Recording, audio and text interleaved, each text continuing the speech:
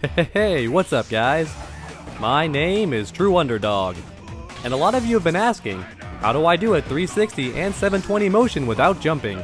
So, let's begin with the 360 motion first. Now, the truth is that you don't need to do a complete circle in order for the attack to come out. If you look at the top left corner of the screen, then you'll notice that I start by pressing back, then rotate to up forward, and then press punch just before Zangief jumps. That is all that's required for a 360 motion to come out.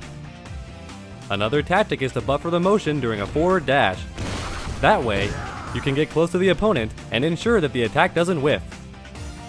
A more advanced tactic is to buffer the motion during another special attack. For example, you can use Zangief's green hand to get in close, and then grab your opponent instantly.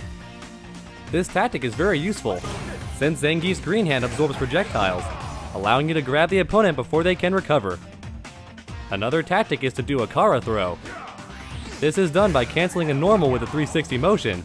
In this case, you can cancel Zangief's crouching medium kick. This increases the range of your command grab and allows you to throw opponents who would normally be too far away.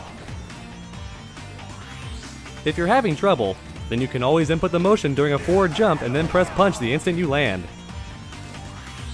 So we've covered how to do a 360 motion without jumping, but what about a 720 motion? Unlike before, it's impossible to do this motion while standing. You either have to input it during a forward dash,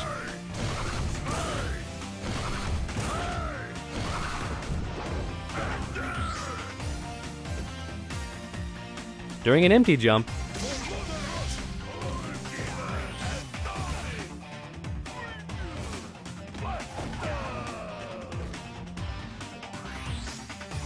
or buffer it during a special attack. Notice that you don't have to do a full 720 motion in order for the attack to come out. A 540 motion is all you need, which is basically 1.5 circles. It can be quite difficult to do on a controller, but practice always makes perfect, and I promise that you'll get the hang of it eventually. Thanks for watching, everyone. If you have any questions, then leave them in the comments section below. While you're down there, don't forget to leave a like, and subscribe to the channel if you haven't already.